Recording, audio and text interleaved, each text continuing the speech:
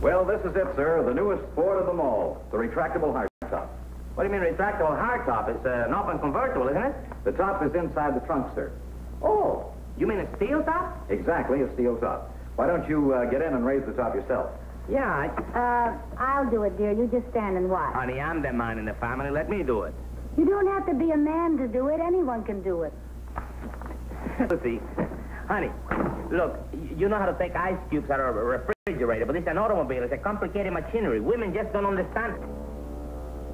Hey, Lucy, put on the brakes. The trunk is open. Just be calm, dear. It's all right, sir. You see, it's all automatic. When you press the roof control, the rear deck lid sweeps up. The roof rises out of the trunk, swings up. Watch it now.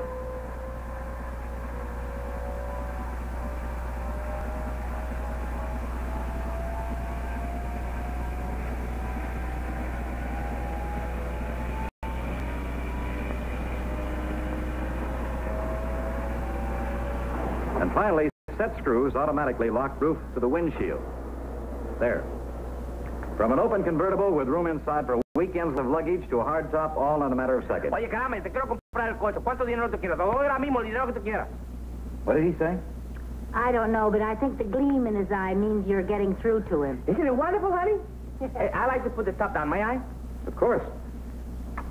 Move over, honey. It's my Yeah, turn now. All right, all right. Some men are just like little boys when it comes to a new Ford. Yeah, well, I know, but move over. Let me do it.